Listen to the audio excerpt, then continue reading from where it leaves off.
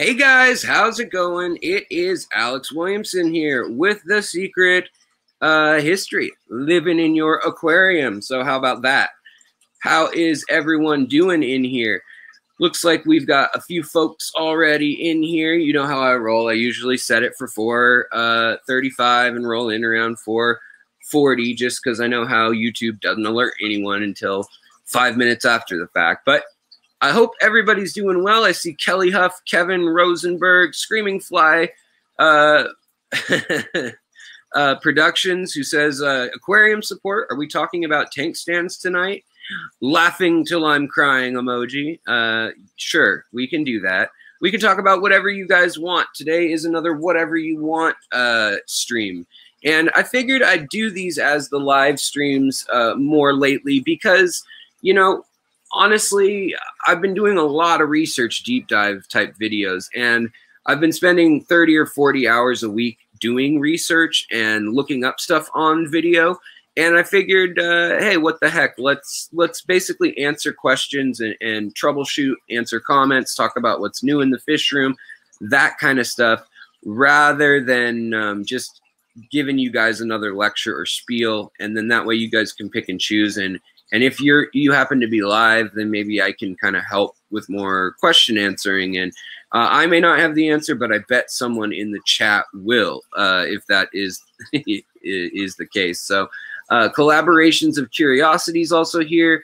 Euro Gupper, Jimmy P, what's going on? Hope you're doing well. Brooklyn Bell, what's going on? Leah Jet, David Rayner, Craig Doniger, Craig's Catfish Cave. Let's see here. The 186 Element, Lacey Finn, Sketty Nana, Jeff Kane, and Kenny. What's going on? Or maybe it's Danny, but oh, it's definitely Kenny. What up, fish tank people? And we got Brian. How's it going, Brian? I hope you were doing well, buddy. 3G, good to see you. Lisa Sparkman, Brandon Davo, and Amy Lou, your average fish keeper. Lisa P kind of ran out who's here for the start. So as others come in, I may say hi, but we got that out of the way. So how is everybody doing? You want to know, Lisa says, I want to know how all your rice fish are doing. I'm so obsessed right now. I have bad news for you. You know, rice fish only live 2 or 3 years. I've got this weird hair that I just realized I parted to the wrong side. It's just going to be a pet peeve if I didn't fix it. Put my headphones on. I think it grabbed it. But yeah, so basically, they live only 1 or 2 years usually, sometimes 3. But mine, most of them, honestly, have died. I haven't re-upped. And then what happened during the last year was I had a heat wave. It was 115 degrees here. And it made it so none of them had babies. And then in the winter, they didn't have babies. So I have a few. I've got some red caps still, and I've got a few yohiki. Which are kind of like a mixed orangey kind of color. But other than that, I don't have a whole lot of rice fish, unfortunately, and I am searching for them. But they're like 10 or 15 bucks a piece this year, whereas last year they were, you know, 5 to 12, somewhere in there, depending on how nice of one you wanted. So they've definitely gotten more popular. They've definitely gone up in price. And if you're thinking about breeding this summer, I would consider those. And there are a lot more. There are a lot more rice fish this year too. I've noticed even local stores have like longfin and blackfin or black lame, like the black and sparkly ones. Your average fish keeper, you have some rice fish? I will gladly pay you for some, man. I'd appreciate that, buddy. Yeah, because I don't have much to go off this year. I was going to kind of just make a Skittles tank of mixed different species. I do have some shrimp tanks I'm setting back up though, and hopefully we'll have better luck. I've got some more wild strains of shrimp that I recently got. I have an unboxing video that's edited and filmed and everything. Yeah, so that's the thing. I'm up against the aquarium co-op tonight, huh? Well, I feel like I've been doing Tuesdays for a year. Every time I change, Corey ends up on the same night. So I just gave up. I'm not changing anymore. I am who I am. I am when I am. I don't know. It might be a members only stream for him. I'm not sure, because usually he was going Wednesdays for a long time. So I don't know. But I guess I'll compete with the big boys and just get trampled. No. Patrick Hardy wants to know if it's okay to have CPDs in hard water. And that's kind of a weird question, because the answer is kind of. They don't want a high pH, but they can have a high TDS. So they can have a total of solids, oh, awesome, your average fish keeper. You've got the all blacks, the ohiki, and the red caps. I will buy some, please, now. No. Yeah, please hit me up, or I can hit you up either way, but that would be rad, dude. Because yeah, or I can trade you something I have too, happily. Let's see here. So, yeah, they can live in hard water, because where they live in Lake Inle and the Shan River Basin, it's actually hard water. Its TDS is high from limestone. There's quite a bit of calcium and carbonates in the water, as well as leaf debris, which then makes the water acidic. So it kind of equals out. So you can have hard water, but you want closer to neutral. Like, I think they can take around 7.4, 7.5. A lot of them are bred in captivity anyways now. But ideally, they want more neutral water, and they want a little bit of TDS. They're okay without that TDS, but they're used to it. So they thrive best with a bit of hardness to the water. Brandon says, Alex, trying to breed pygmy cories and autos in the same tank. Good idea. Autos are a lot harder to breed. I would guess you'll have luck with the cories. They're pretty straightforward. You just need to do what do you call it? I guess kind of a fake dry season and wet season change. So you can let the tank evaporate a little bit, turn the heat up to like 82, 84, and then you'll put in water that's like 74 degrees and drop that temperature, do like a 50% water change, and fill the tank back up whatever's evaporated in a month. And they should just have babies like crazy on the glass with a low TDS, neutral to slightly acidic water change. Usually that puts them in the mood. Now, the autos, a lot of times they need a big group.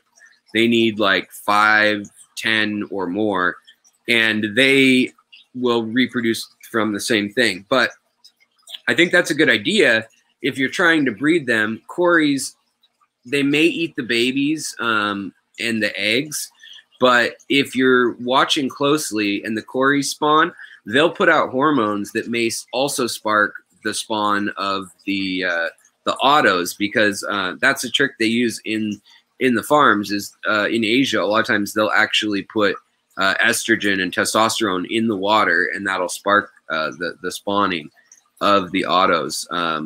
Otherwise, they're wild caught. So Lisa B says, I'm in Canada. I have some coming for $7 each, and it's $65 for shipping. Yeah, I know. So it puts that price right back up there at, you know, whatever, $15 or $10 each, you know. It's a bummer. Amy Lou, what's going on? The Secret History Living in Your Aquarium. I have 6 Blue Daisies rice fish you can have moving soon. Will you be down at GPAS in April or May? You know, that's really kind of you. Thank you. I probably will be down there, but honestly, I probably won't be doing daisies outside because they need warmer water, and we just don't have that up here. In Cali, they can do it. In Texas, Florida, but that's a really sweet offer. Thank you so much. Let's see here. So Laura Sutton, hello. Michael Cyberling, or Sieberling, Cyberling. What's going on? Good to see you as well. And Ruben O, black rice fish or CPDs? I'd do black rice fish if you want to make more money quicker. CPDs, if you've got a system down, you can crank out quite a few, but you kind of need to build up the numbers. Like you have 20 CPDs and a breeding tank, you can move all those adults over, put them in the breeding tank with big old round rocks or marbles, let them spawn their eggs for 2 or 3 days after feeding them lots of live, high protein food and ideally separating the males and females for 2 weeks each time. If you get that down, I've done it in the past where I was breeding like 50 every 2 to 4 weeks with the group that I had. They're pretty quick turnaround that way. And then I was using Aru2 or also known as the pseudomcgill Gilbert eyes from the Aru Islands that Gary Lang collected. I was doing those in the top water of another tank and then keeping the fry together with them, and they had the same parameters, did well. And I got like, at the time it was like $6 for each of the fish, but retail. So I was getting like $2 each wholesale, but selling them locally for $5 a pop all day long to friends in the hobby. The WAP Genius, what's up? Welcome. Our Sunrise high fin platies, good for summer tubbing. They are, depending on where you're at. If you're somewhere where it gets pretty warm, they're pretty good. In Seattle, they would work for probably like June through early September. And if that's enough for you, then that's great. I mean, just putting your fish outside for a few months is going to give them an incredible color tan. Yes, I said tan. The guanine and the omega-3s and omega-6s that they get from mosquito larvae and algae and green water and daphne and all the other little stuff that gets in there, it always really helps their color. I mean, it's just not in our aquariums usually. So, I mean, I'd say give it a go depending on where you live. It just may not be more than 4 months or 3 months if you're up in the Northeast or Northwest. Brookley Bell, Alex, is it likely that one would be able to breed guppies and pygmy corridoras in the same tank? It sure is. I have done that before.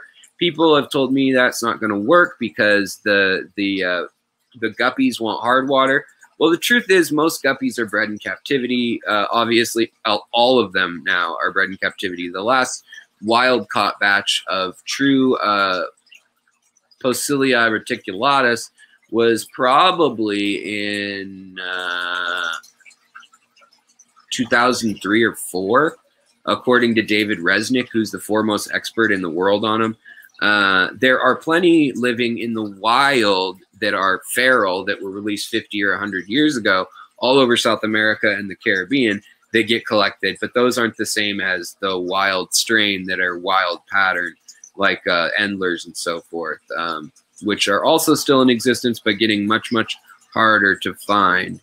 Garden of Eater, what's up, man? I was just filming an in-depth video on your shrimp. I was feeding some pollen granules from Aquatic Arts to them that go down, and then they get bubbles on them, and they shoot back up to the top. And the raccoon shrimp and the beautiful stardust shrimp were totally holding on to them, trying to like keep them from going back up, and then they'd give up, and then they break apart and come back down. So it was pretty cool to see. So I filmed them and did a rundown on all their taxonomical history and you know, the fact that they're a wild Cantonensis version that was kind of overlooked, and now they've done the DNA testing and they've figured out that. And long story short, if you guys are wondering, I can hold on, let me pull up another screen real quick and we'll look at those shrimp because the sun is shining on them and they are freaking gorgeous. So let's do an interlude of that, and then we'll go back to answering questions. But these guys are really pretty, and since Grant sent me them, he just charged me shipping and said he'd send me some culls and just a selection of what he had.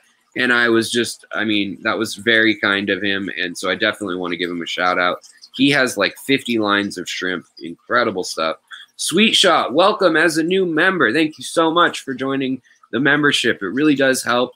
I noticed that like the amount that Google sends me for ads and stuff, this like last month was incredible. It was like $1,500. This month it's at like 900, No idea why. The viewing hours and numbers are the same, but those memberships really do help. So I really do appreciate it. You know, everybody chips in, you know, $2. It really does help a ton. So thank you so much. Let me get this up and running, though. I'm busy yammering away. But the sunlight is on the tank right now, and everybody's glowing. And they're all in kind of a quarantine tank right now because of scuds and other stuff that I've had happen in the past. Grant's shrimp were impeccable. I probably should have just put them all in their own tanks and called it good, but I just wanted to sit and watch. And they're in there with some neocaridina that I already had that just can withstand anything. They're just always hanging out there. All right, let's see here. Getting in, entering the studio. We're going to call this camera 1, camera 2, camera 1, camera 2. Yeah, we'll do that. Camera 2. Okay, I need to turn down things a bit too. All right, I'm gonna go silent for a minute, guys. Silent waters, and then I'll be back with a different view. With a different view on things. Let's see here. Locked, ready, enter studio. Boom.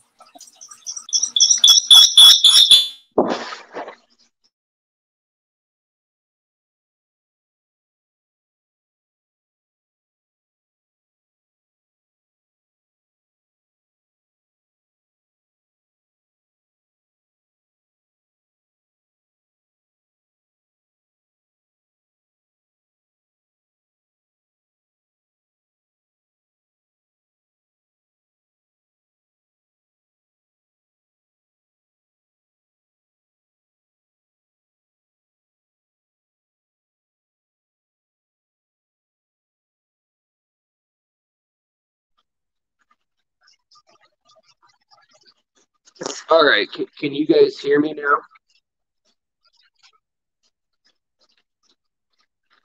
We're going on an expedition. So the sunlight is shining in beautifully, the glare, if you get it at the right angle.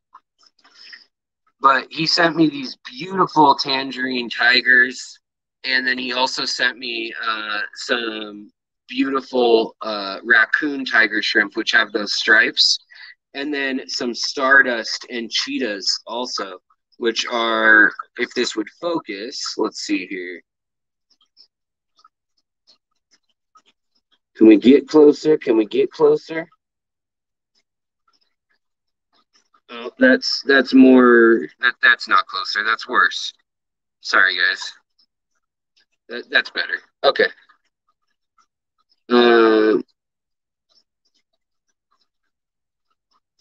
So yeah, they're really pretty, especially in the sun. Let me get my hand out of the way. They've got like this iridescence. Those, you know, the new video coming out on the raccoon shrimp will have all the details, but here's one that's pretty close if we can get it to focus through the glass with dumb StreamYard film. Even with a good camera, it doesn't want to focus. There we go. So pretty cool looking shrimp. I like the wild cell better than I like the tangerine tigers, honestly. But the tangerine tigers are more hardy of the caridina fancy types. So there's that. Now let me pull the stardust to the front, or the cheetahs to the front, because they're incredible in the sunlight. I'll just kind of startle them with some scissors. Jump back, jump back, jump back, jump back. Get back to where you once belong. Shrimpy, shrimpy, shrimpy thought he was a fishy. All right, hey, no. Jump back. All right, fine, you can hang out there. All right, so check these guys out. These are the cheetahs and the stardust. There's a combination of them, but they have beautiful iridescent blues and speckles, which you'll see in their species profile. I'm doing a species profile on both the tigers and the raccoons. So the raccoons, some of them are black, some of them are like a reddish hint almost in the sun, which you can see only in the sun. Like that one behind it, this one back here is red stripes when you see the sun on it. And that's probably where the tangerine colors came from. Whereas this has blue stripes when the sun's on it and you look real closely. So I'll be able to show that up close in the species profiles. But then we've got these beautiful iridescent with like oranges and purples and yellows, these cheetah shrimp. And then there's also some stardust, which are these ones that have little white dots all over that look very similar to the cheetahs. Here's a better stardust. Let's see here. Look very similar to the cheetahs. They're all eating bee pollen right now. But a little more blue and more dots on them. More of these little white, teeny tiny dots on them with an orange tail. And they're just beautiful. In the shadows, those ones actually stand out better, surprisingly. Diffuse natural light. And then we've also got in here a nice selection of my really and my just some cherries that came from a fish tank that I wanted to sort of put in a QT tank. So I set up the QT parameters for the raccoon shrimp. And check it out. This guy has orange eyes on the far right. So you know where the orange-eyed blue tigers came from. Definitely from his lineage. So yeah, they're all hanging out and eating. They're all doing really well. Everybody's thriving and healthy. So I'm excited about that. I'm probably going to put the raccoons over into this Nano fish tank with the Phoenix and Chili Rasboras and the Somfongzi Rasboras, all super teeny fish, and let them do their thing. You know what's interesting is some fish laid eggs over here, and the snails and algae got it like right away, but it's a weird mass of eggs, and I don't know which fish are responsible for it, but that's kind of odd. All right, so I'll give one last look at these and then it's back to question time. But yeah, isn't that a beautiful setup? Thank you so much to Grant. If you want to check out these shrimp, you can go to the Garden of Eater Shrimps.com, but it's actually spelled out like TGOE,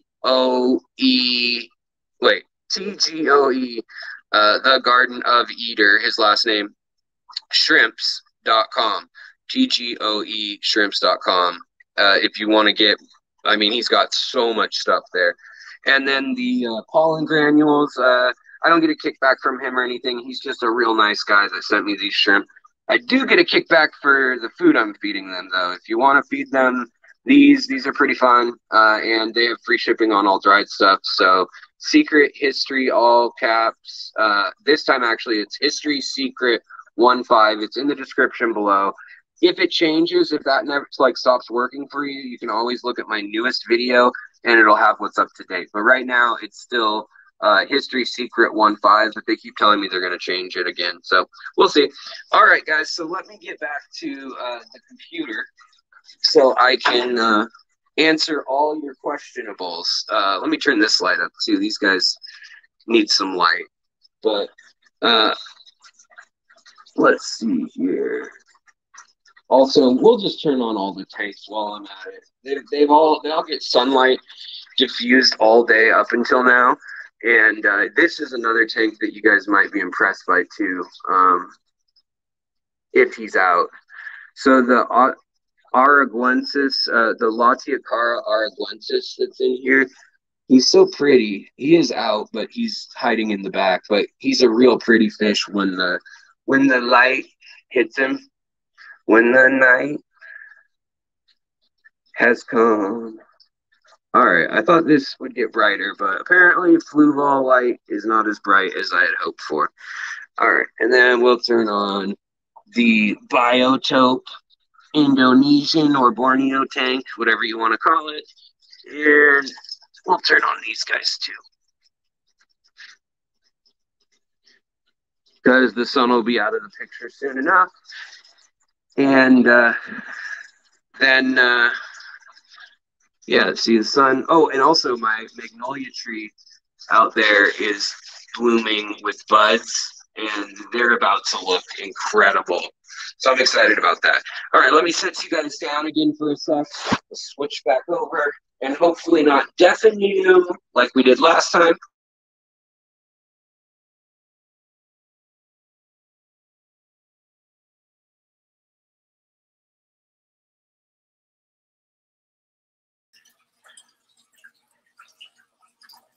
All right. Is that okay? Are we doing okay? Can we feel okay?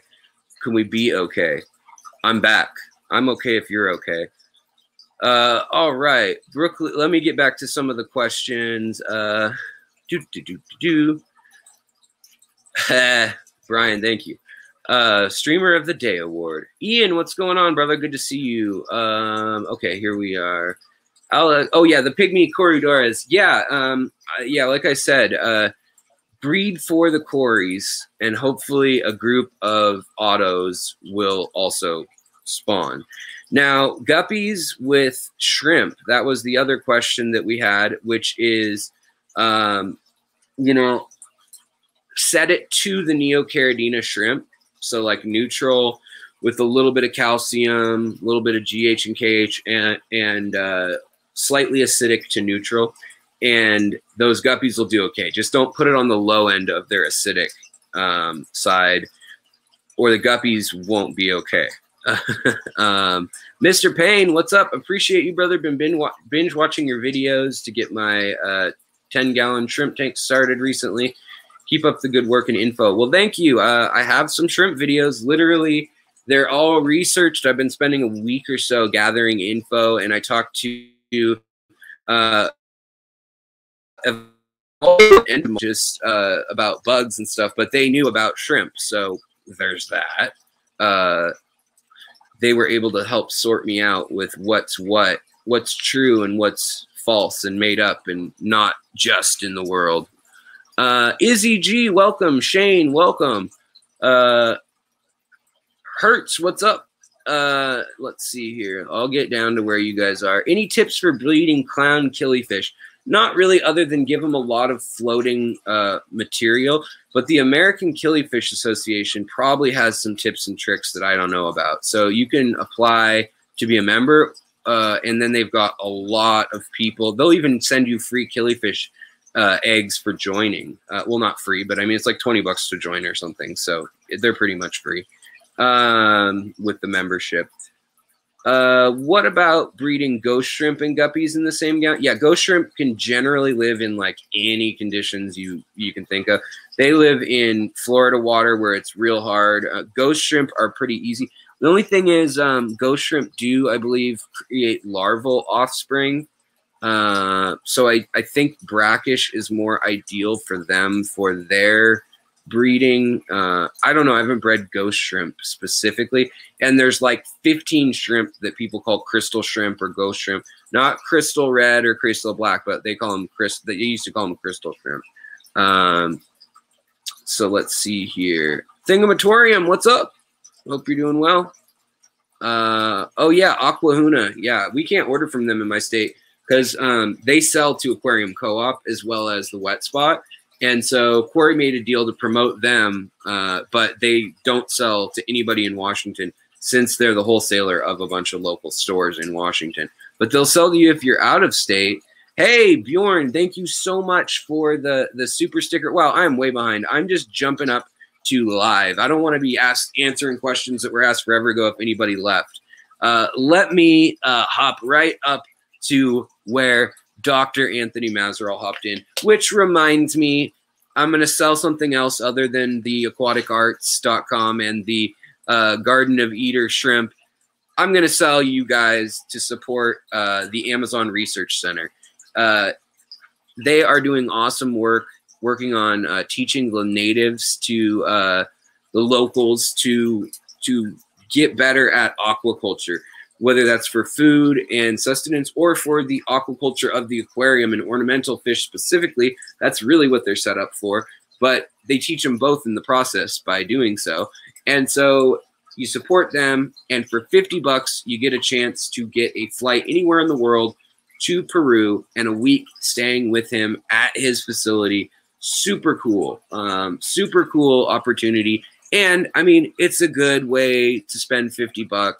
Feel good about yourself, help save the environment, help teach Peruvian kids about taking care of the forest. And he's got an aquarium down there with the local fish, which good luck, Dr. Anthony, because there's what, like 800 species and 300 ornamental species right there in the river where you're at. So have fun stocking that aquarium. That'll be a Goliath task, but they've got some cool tanks, like one an overarching tank, and I bet for people in the middle of the Amazon jungle, that will be a real eye-opener, really cool. Fishbrella Corporation, pizza's on its way. I wish. Rachel Beard, what's up? Aria, what's up? Yeah, there, he said, I know at least 2 ghost shrimps. There's like 15. Basically any shrimp that is a long nose, long rostrum with a crook back gets called that isn't colorful.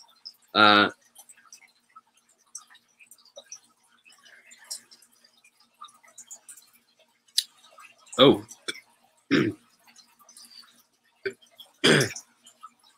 Heartburn. I swallowed that wrong. Sorry, guys. Oh, and I had something else to show you.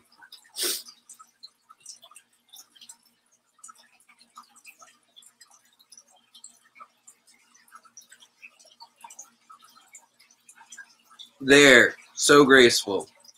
If you were thinking about forgetting. My wife got me that shirt. I just had to wear it. Alex, should I actually try to check out what's living around Seagrass Farms over here? Oh, hell yes, dude. When I went there 4 years ago, there's a ditch to the east of their building that has water in it sometimes, and it's a creek. And man, that is unofficially, I don't want to like throw shade on them, but nothing has ever escaped into that creek. Well, there's sure a lot of mollies and platies and guppies and cories in there for that. And there's tegu lizards running everywhere around their place. Like if you want a tegu and you can catch one somehow, that's the fastest lizard I've ever seen. Those things were running straight up a corrugated metal wall, like somehow, I mean, like a gecko kind of thing, at probably 40 miles an hour. I mean, so quick, so incredibly quick. 89 streaming and 89 likes. Well, right on. Thank you. You guys rock. Danny Weshy, what's going up? Lurking while I build a tank stand. Right on. Melissa L, hello also. So if you asked a question earlier and we missed it, I missed it. You guys didn't do anything. You guys have been good. I've been the bad one. Just let me know. Drop it down there and do at Secret History or at Alex. Hopefully I'll see it. I'm missing some questions because I've got StreamYard up right now. I can pull up the actual thing right now too. So we'll see here.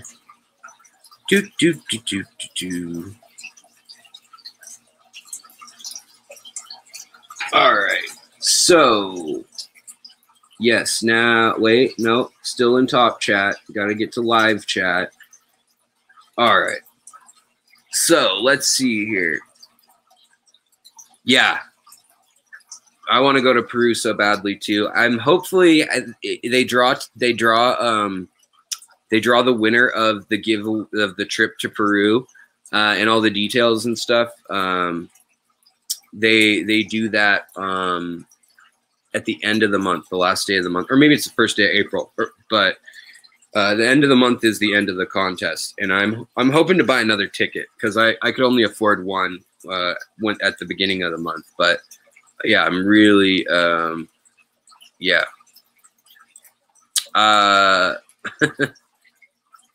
Let's see here. I've been looking for Malawas. Any recommendations for where to get them near the Midwest? Honestly, Aquatic Arts was the only place that I found them online. Maybe Grant Eater knows where to get them if he's still in the chat.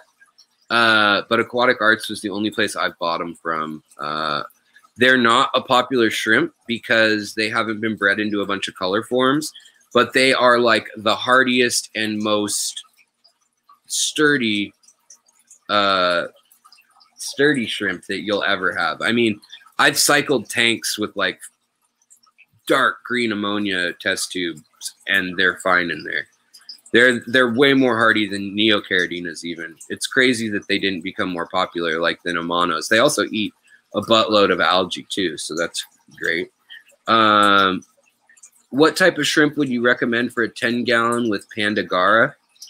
The Malawa shrimp are probably my favorite. Their Latin name is like Par paradentata, like real long name. 3 words. And then it's a Caridina on top of that. So the genus is Caridina. But yeah, planaria, not bad in fish tanks, I would say. It can be a sign that something's bad. It just means that there's an abundance of biomaterial and stuff that's going to break down into ammonia or nitrites or nitrates in your tank. So it means there's food particles or plant particles in your tank, and planaria are one of the first things that shows up and starts eating that. If there is a flood of planaria, like you keep doing that, they can get to a level where there's literally hundreds of them, and they can start taking down shrimp. I have a video called It's Not a Myth, Planaria Kill Shrimp, and it's a video of a planaria eating a shrimp, like in real time. So they actually have a stomach midway in their body. It's not at their triangular head. It's midway in their body, and they wrap around the critter, and then they start nibbling at it. And they can eat baby shrimp easily. And if there's a big enough group, they make a mucus ball, like in a nest, right under the substrate, and they can get other things caught in there, and then they'll all kind of swarm it and eat it. It's not pretty, but that being said, if you just don't feed your fish for a while, yeah, planaria can also take fry. And when they do eat your shrimp or whatever, they'll turn the color of those shrimp. So planaria that have eaten blue dream shrimp, they turn bright blue. Yellow, if they eat, yellow shrimp, they turn bright yellow. Kind of crazy. I can't find whisker shrimp to purchase online. Would you know by any chance? An employee at PetSmart gave me some thinking they were ghosts until I did a little research and found out they weren't. Whisker shrimps. Are you talking about like bamboo shrimps? Google bamboo shrimps, boss lady. Well, we can do that. We can do that as a team. Bamboo shrimps. Aquatic Arts usually has those too. Grant might also. Let's see here. Share. Extra screen. Bamboo shrimp. Was this the one you were thinking about? These guys with the fans. Wait, images. These guys with the fan hands and the big long whiskers. Is that what we were talking about? There's also, I wouldn't assume it's this, but there's the other common shrimp in the hobby is a vampire shrimp. Other than that, it's all Caridina and Neocaridina and Adiopsis. Yeah, they're just these big guys, but they do have good, some of them do have good sized whiskers. But they're kind of Goliath beetle or tank of the shrimp, dwarf shrimp world. All right, so let me know which one it is. It's not a filter feeder. Power to the smaller streamers. Thanks, Bentley. Good to see you, man. So, by the way, if you didn't know, Bentley Pasco, right there in the chat, how it's spelled, BentleyPascoe. He has a YouTube channel, and he's a smart dude with a lot of love for plants and fish. And you know how I am like a grandmaster horticulturist 3 times over or 4 times over? He's like 11 or 12 or 13 times over now. Like, he set the record in our club. So he's a dude who's grown a lot of shrimp of the plants. I got my mind on shrimp, guys. What's up, Mick? How's it going? Check the fish box. What's going on? All right, let me see. What did I miss? Anything else while I was looking at the vampire? Can rust kill fish? Yes, it could. probably not just the rust itself, but you just don't want the sharp abrasive edges. It can lead to infections like tetanus, which is actually from soil, but mold can have tetanus also. If you're really interested, because so many people told me, oh, there's nothing you can get sick from in your fish tank if you keep a clean fish tank.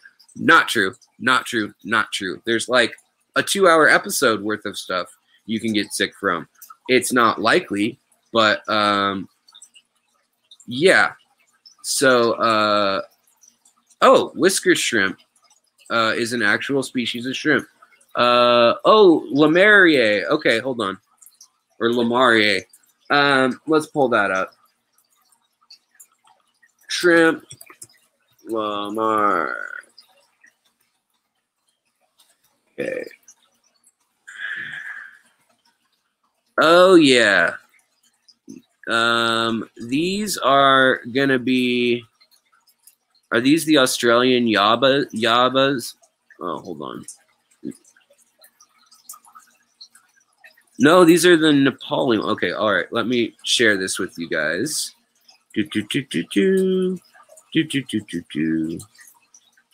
All right. So, whisker shrimp. That's a new term to me. Great picture. You can't see anything. I guess it camouflage as well. They're prawn and light brown to clear with sometimes green pigmentation. 8 centimeters long, so they're pretty good size. Rostrum, they have 7 to 9 teeth on the rostrum, on top and bottom. Interesting. And they're omnivorous. They eat algae, plankton. All right, let's look up some more photos of these guys that you can actually see, because that picture is poo-poo. We're all learning today. See, I said, what can we learn today? I knew we'd learn something from people. Yeah, I'm not real familiar with this kind of shrimp, but clearly this this large, I see they've got the pinchers. And the larger grouping, a lot of these have, like the yabas in Australia, they have, like there's the blue claw one, the Rosenbergii, and some of them are orange, some of them are white, some of them are red. This one's blue and green. So I guess there are a lot of species of these things. That one's pretty neat looking. I don't know if that's for sure one of them. Let's see. Does it say? It doesn't look like that. This is one though. So yeah, cool. Well, thanks for teaching me something. Oh yeah, here's another good picture of a whisker shrimp. I guess I have seen those. But yeah, the native to the most common ones are native to Peru, it looks like. Or gosh, why do I keep screwing up things? Not Peru, to Tibet. All right, now back to me. Me. Whoa, it's me. All right, let's see here. Oh, I'm sorry that your bamboo shrimp died, Holly. Let's see here. So, secret history. I have Bacopa salzmani in my high-tech setup, and it's not doing well. Melting. Any ideas? I suspect my water's too hard. Yep, that is exactly what I was going to say. It's probably that your water's too hard. Add some distilled water if you can. I mean, it's only usually 99 cents for like a gallon at like Walgreens or CVS or something. I know that feels like a waste, but if you don't have an RO unit, you could get like, you know, the 1 or 2 gallon jugs for 99 cents and then dump like 5 or 10 in a tank, even if it's a good sized tank. And that will bring down your TDS somewhat, as long as you siphon out water first from the bottom of the tank. Stir it up as much as you can and siphon it. Dr. Anthony says, I just realized my membership lapsed here. Since I am in Peru, it wants me to pay in soles. The exchange is much cheaper to join in Peru. We'll do it when I get back to the States. Oh, if it's cheaper in Peru, go ahead. They pay me the same no matter what. Oh, but if you want a super chat, then yeah, the transfer rate. If YouTube can screw you out of money as a supporter, viewer, or as a creator, they will. They take 40% of the super chats right off the bat, and I'm annoyed by it because then, as a freelancer, theoretically, if you're a YouTuber as a business, like which you have to be if you make more than 600 a year off of it in the United States, then you have to report it as a business, and it's taxed in my state at 29% for a freelancer, just like if you're a freelance software engineer or whatever. So in effect, you get taxed 40% at 3% by a credit card company, so 43% or whatever, and then you get it. So even like the fees of a channel membership, it's only $1.99 to be a member. But when they give me my monthly breakdown of that, I see that basically they take 40 cents of each dollar, so that takes me down to $1.20, and then I have to pay 30% tax on $1.20. So it ends up being like 80 cents I get for every $2 you guys spend. That's why people sending money on PayPal or whatever, you still are supposed to report the taxes and everything. But yeah, if you guys ever give to charity, please do it that way. It's less important because I know people like to be social. I give super chats on YouTube too, but I mean, I just can't say that enough. I don't think people realize how much they take. Plus, they run ads, which they're making more money than they give you on. Plus, you know, whatever. So, yeah. Yeah, if you have any more questions, guys, I am ready for you. How long is too long for plecos to trap? Wait, how long is too long for plecos to trap? Anyone know? Trap? You mean like to be to have the female in the cave? Is that what you're talking about? I've seen them do it for 2 or 3 days, but usually they will break it up, and then the male will stay in that cave with the babies for up to a month. The male will actually starve to death before he comes out, and they wedge in there with their pectoral fins if the cave is narrow enough to, and they like a cave that is, especially bristlenose. That's why, you know, you don't want bristlenose plecos to be mating as soon as the female's ready, because if you feed a lot of protein, she'll be ready to mate with the male over and over, like every 4 weeks, and the male will die of losing body weight after 2 or 3 times of that. So yeah, will any fish eat planaria? Lots of fish will eat planaria. Most people say they don't, and it's because, would you eat, if somebody gave you like whatever, your favorite Chinese dinner or Mexican food, a taco, whatever your favorite, you know, food to eat is, that's not gourmet. But if someone offers you that every day, and then they're like, or you can have this granola bar that doesn't taste like anything and has nothing that you like in it, you're not going to eat the granola bar until you're starving. But if in the wild, they eat that kind of stuff all day long, that's what they're used to. And if you just don't feed them food for a while, they'll start hunting for that, most fish.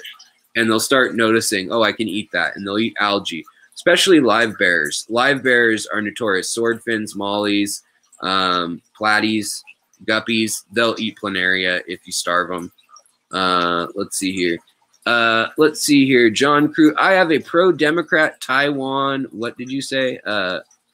Taiwan paradise gourami named Blue Tiger. He will be bred with a female fighter plakat better.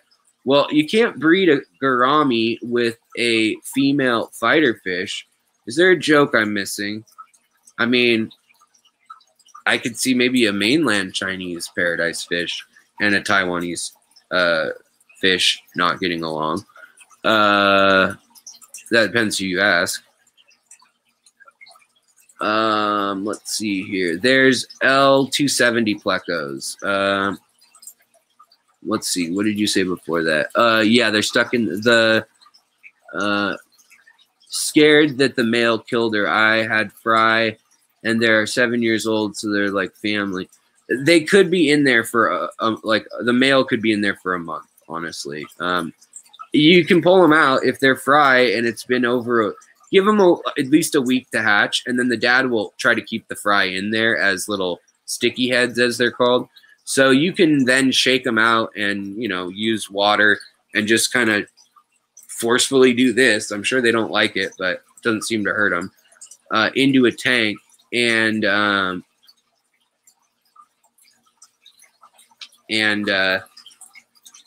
yeah. Wait, you say I'm already breeding one paradise gourami fish with a female crown tail betta. I don't believe it. I've never seen that. Is that a thing? I don't believe that. Maybe it's the thing. Let me see. Betta gourami hybrid.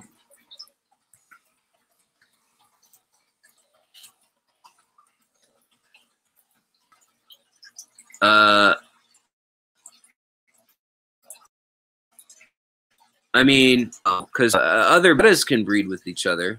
Wait. Breeding gourami with betta. No. Yeah, no. You can't. So, unless you've got a case that is undocumented to science, yeah, it's not in the academic work either. I mean, it would surprise me because that's across way different than even genus lines. I bet it's a wild betta that was sold to you as a paradise of some sort. That's what I would assume, or vice versa, a paradise fish variant that was sold to you as a wild betta variant, or you have something that we don't know about that is new to the hobby. In which case, please send me pictures if that's the case. I would love to see that. Send them on the Facebook group so everyone can see. Let's see here. Alishon, what's up, brother?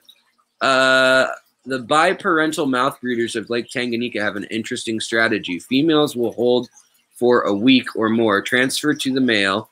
The female can then recover and get ready to breed, and the male will be fine. Yeah, see, cichlids are cool. They have all sorts of clever little tricks they do. Susan from SLC Aquatics, hello, how are you, my dear? I hope you're doing well.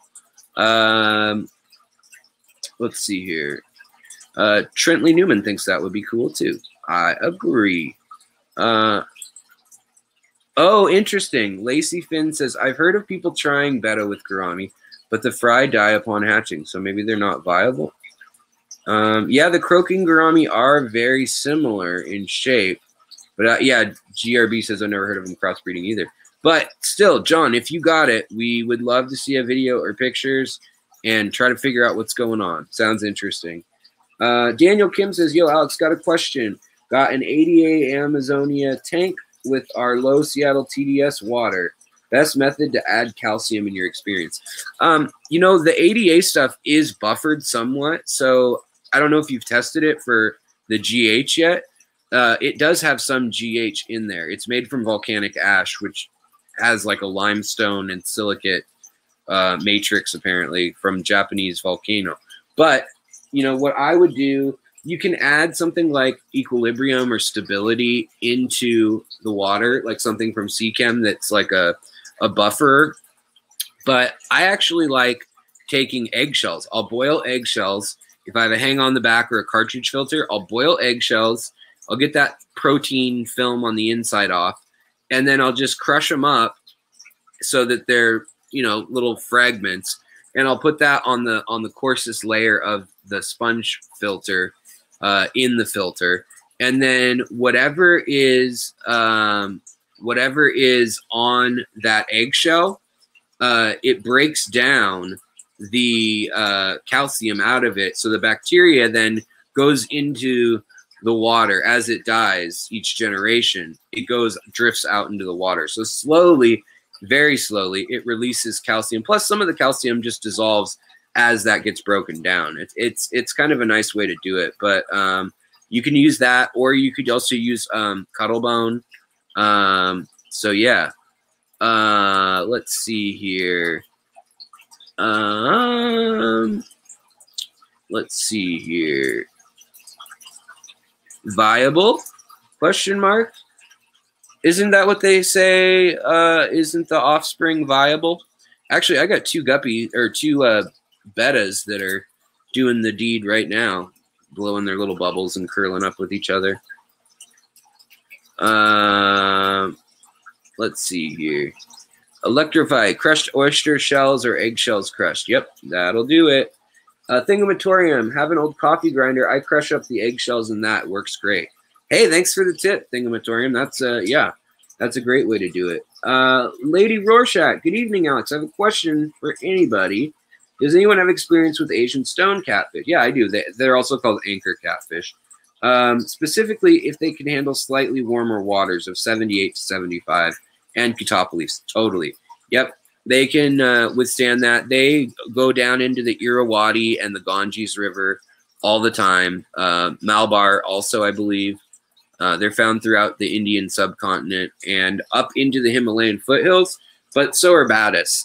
They can withstand cooler waters and hill stream water, but they also get caught in like rice paddies that get baked in the summer after the wet season and whatnot, right before the wet season starts. So there's that. Mick M. Yeah, is it Steenfot trolling? I wouldn't be surprised. Somebody trolled me as the king the other day, but I knew it wasn't him because they didn't speak dumb enough. Let me just put it that way. When it's him, I always know because he gives it away real easily if you have a iota of brain cells. A boss lady would like putting a mineral stone or stones inside a gallon of distilled water help. Would like putting a mineral stone or stone. Yeah, you could put. You could also put limestone or siltstone in there. Any stone, if you have. I mean, you could get some humic acid or even strong vinegar, and if it bubbles on that stone, it's going to be very alkaline, and you can then put it in an aquarium if it were neutral. The thing is, you can swing the pH if you don't have any carbonate buffer. So calcium's one part of the buffering, but you also want a carbonate buffer so that you don't swing your pH to the point that you kill fish. Because you could send it from 7.0 distilled to 8.9 or something, and your fish wouldn't like that. But if you put in, let's see here. Let's see. Who just said, wow, you just violated him? Where did that come from? I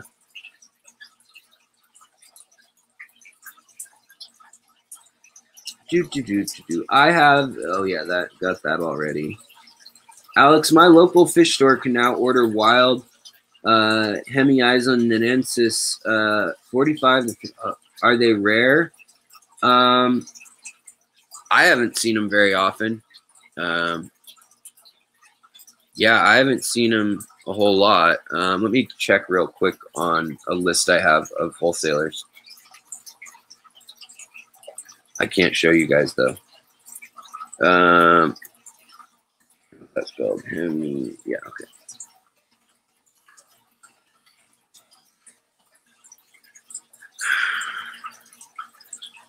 So, yeah, I mean, they're pretty cool fish. They're Thai fish. I'll show you everybody else in a minute here. Let me pull them up on Seriously Fish or something. They're like a real flat fish, but I think they get like, I don't know, like 2 inches or something. So they're pretty similar to the chain loach or the Borneo spotted loach. Hold on, here we go. But they're different in that their pattern isn't as cool. Or like a butterfly loach or a reticulated loach. It says the species may not have yet appeared in the aquarium hobby even, but I have seen them before. But that's interesting. And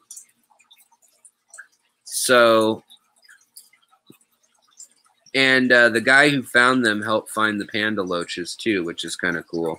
So let's just do a look on the internet real quick just to see if these guys are. I mean, the fact that there's so many pictures tells me that they are in the aquarium hobby, obviously, and that you can buy them in the UK. Yeah, aquaimports.com has them. So yeah, they're around, but I wouldn't pay crazy money for them. I mean, they're an interesting novelty if you really like them, but honestly, I think that like the Borneo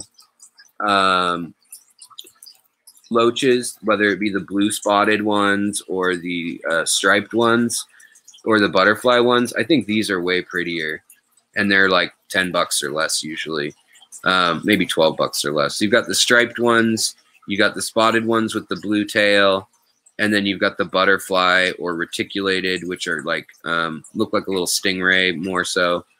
Then you've got the sucker loach, which is dotted with the green. So there's about 5 species in the hobby already. And I think these other ones are a little bit cooler. Plus they stay a little smaller and they look like stingrays on the glass. So I would say I'd pass on that one probably. But if you have had an aching in your heart for that, then get them. That's what matters. So hold on. I want to show you guys, if you didn't watch Fish News that I did this week, Fishery, check out this dude. He scares me. He's like what haunts my dreams now. Look at that. Must have had some blue eyes, or some really scary Rasputin, like glaucoma, crazy eyes or something. But in any case, this is James Rodaway. He is an ichthyologist from America who has some fish named after him. And I was doing a story not on him, but on Marion Durbin Ellis, who named the Hemiogrammus rodwayi after him, or the gold tetra. So there's that.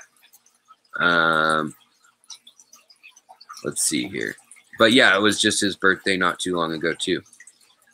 All right, we're Xing out of that. Back to the questions. All right, let's see here. Daniel Kim. By the way, I've been trying to bring some rainbow belly pipefish in. That would be awesome.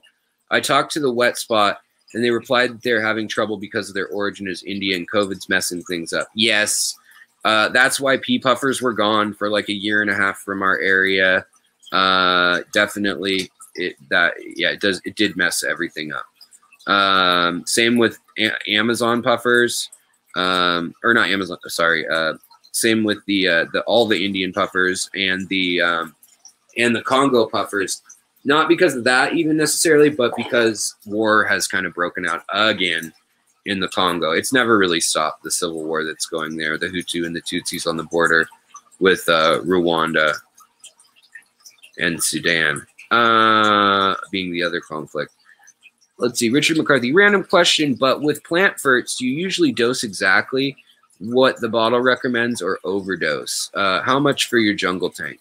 I extra dose dailies, but I do it every second day. And those are very dilute already. But like with anything like Dustin's plant juice or Aquarium Co-op's Easy Green, I wouldn't overdose that unless you really know how to handle your algae blooms, because it has nitrates in it. Most all-in-ones have a nitrate rate that's pretty high. And that's why I don't use his, is because I stock my tanks pretty heavily, and I don't want more nitrates in my tank. I've already got nitrogen in there. Let's see, Brandon, do you know what causes the soil to buffer pH and a way to rejuvenate that buffering? Something with humic acid? No. So humic acid is actually what soil puts off. So as things break down, they make carbonic acid, nitric acid, humic acid, and sulfuric acid in very low amounts because those are the elements that are present in them, and they can ionize easily. But in any case, they break down over time.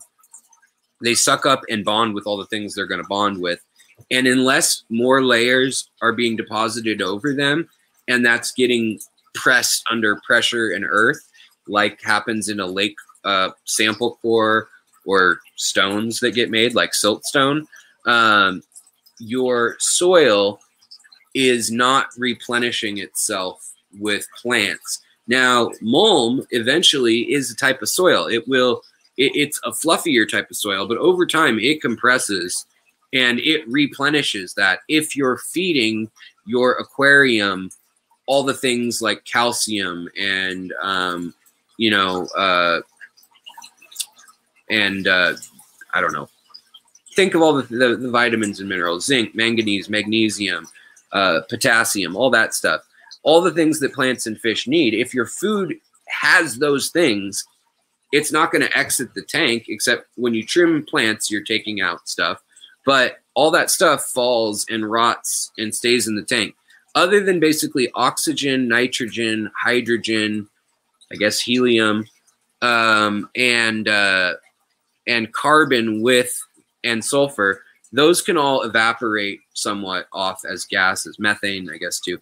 But the rest is going to stay in your aquarium. And for the most part, most of it stays in your aquarium. It's a confined space like Earth, minus the stuff that's gone out through our ionosphere. But you can renew that buffering by adding KH and GH boosters to the water. So calcium and carbon forms, but you don't want to just throw like active carbon in. It's a specific form, and the calcium, you're not going to do much harm by adding calcium. So eggs and like eggshells, cuttlefish beaks, which are cuttle bones for parrots to chew on, can break those up. Some people use Tums for your stomach. Apparently, if you get the non-flavored Tums, you can use antacids. But really, you're kind of just playing with the water there, the water column more so. It will settle a bit, but you're not gonna reinstill those into the soil that well. There may be some bacterial life forms or some fungal life forms that are able to basically hyper condense it with their metabolism, and maybe it'll get back into the soil via like bioremediation, but probably not. Probably not.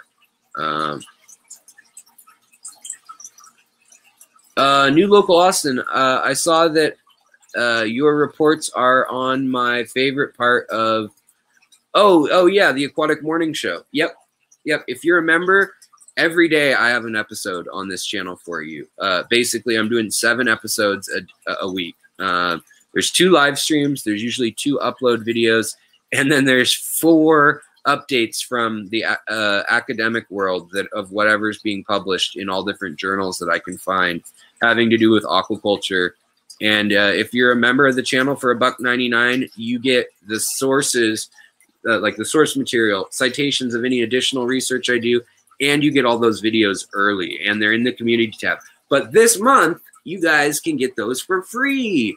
So just go to the community tab, and you'll get Fishtory, which is like 3-minute to 8-minute stories, 4 back-to-back, and then they get played on the Aquatic Morning Show, also in the Main's Tale for Finn's channel, Jess's channel. And but if you're a member, you can just watch them here too. So whatever floats your boat. But I'm trying to grind to make this so I don't have to keep taking on a bunch of graphic design jobs and this, and then spend 60 hours a week working on stuff. I'd rather work on this 40 or 50 hours. Let's see here. Alex, I'm thinking of making my own root tabs. Can you suggest a brand of loose fertilizer? Maybe Osmocote. But other than that, I mean, you'd probably be cheapest just to buy those things that you need: zinc, potassium permanganate, or whatever it is. I don't know how it's going to be sold. Potassium in some form. Potassium will blow up if you had it just pure, but there's stable forms of it, organic forms of it. In fact, in college, we had some potassium and elemental, and my friend got it from the chem lab, and it was covered in axle grease or some sort of like oil stuff. And we took it down to a lake, and he kind of rubbed part of it off, and he was like shaking when he did it, and he was drunk and real nervous. He's a chemistry major, organic chemistry major I lived with. And he threw that little cube that was like this big in the lake that we were at for, what was it, 4th of July or something in the summer. And it didn't do anything for a while. And then all of a sudden, when water got to it, even the humidity in his breath could have set it off, I guess. But the water, it blew up like, I mean, it blew up like probably something way bigger than an M80. Pretty crazy stuff. Yeah, Osmocote is probably what I would suggest, unless you're going to do it element by element. All right, let's see here. So I know Bentley does stream soon. Let's see here. Electrofry asked, have you had any luck breeding any kind of loaches? So yes, I've bred a few panda loaches accidentally. I mean, I was trying really hard, but I don't know what did it. I never got them to breed in mass. I had about 12 of them.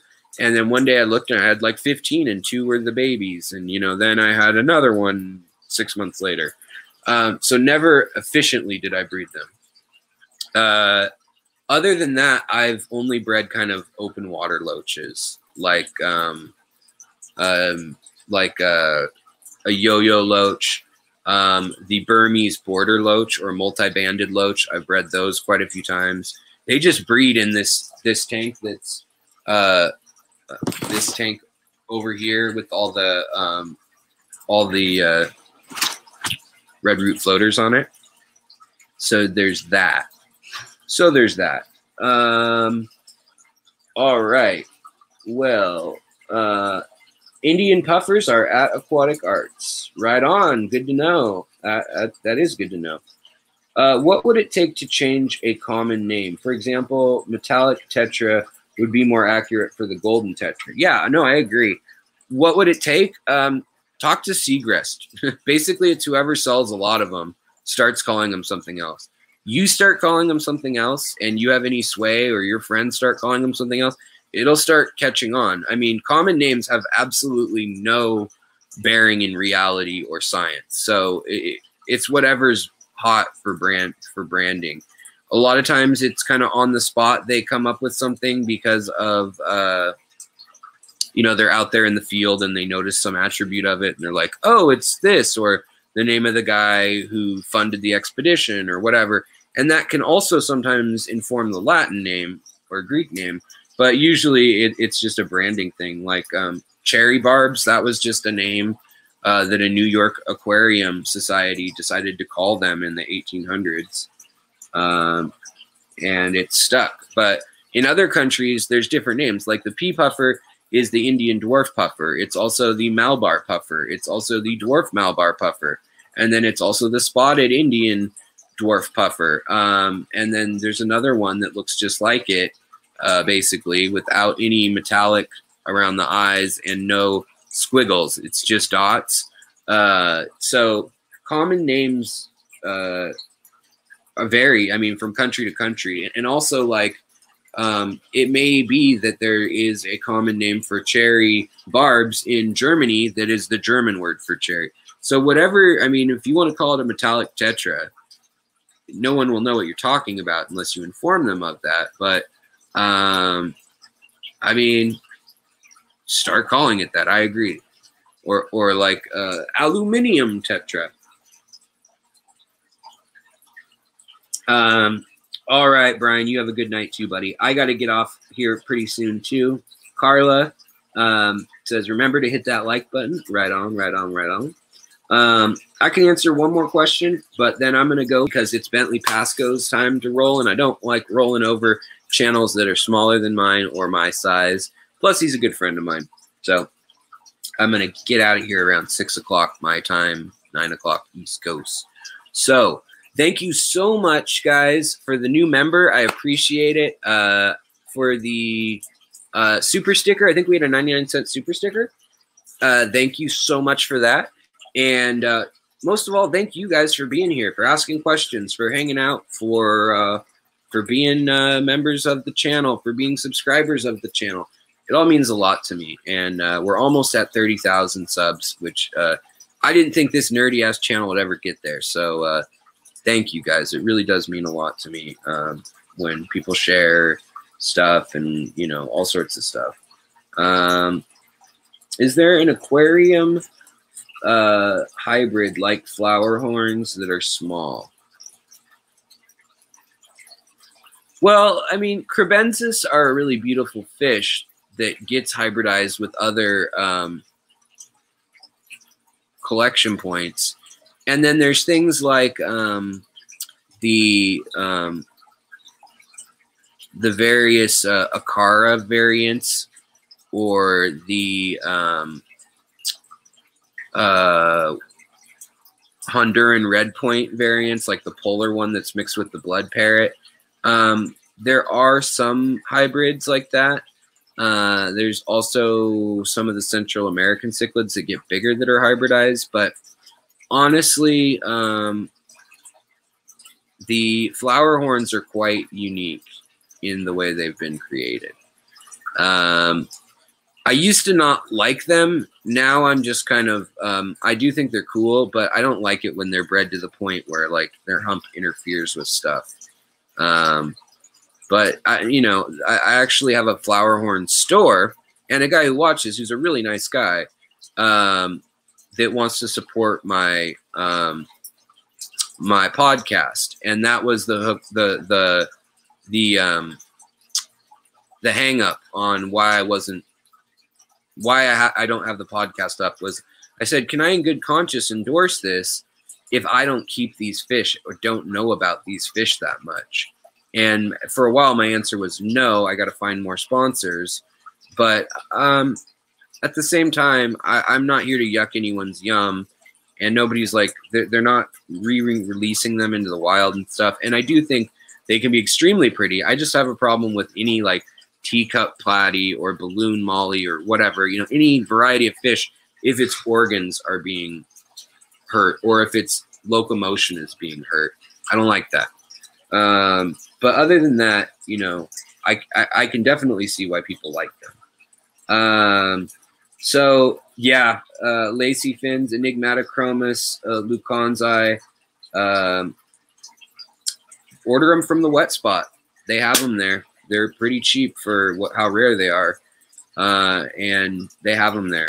I don't know if they guarantee a pair or not, but go to their website, and a lot of times you can request that in the notes, and they're pretty easy to tell apart male and female. So and usually the age they get them at, they'll be able to tell. So you have pretty good chances. I'm going to get off right now.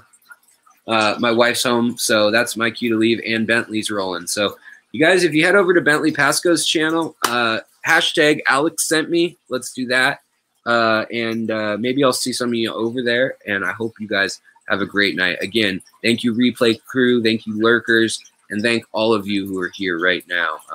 Have a great day. Have a great night. Have a great morning. Whatever it is, wherever you are. Have a great one. Talk to you guys later. Bye.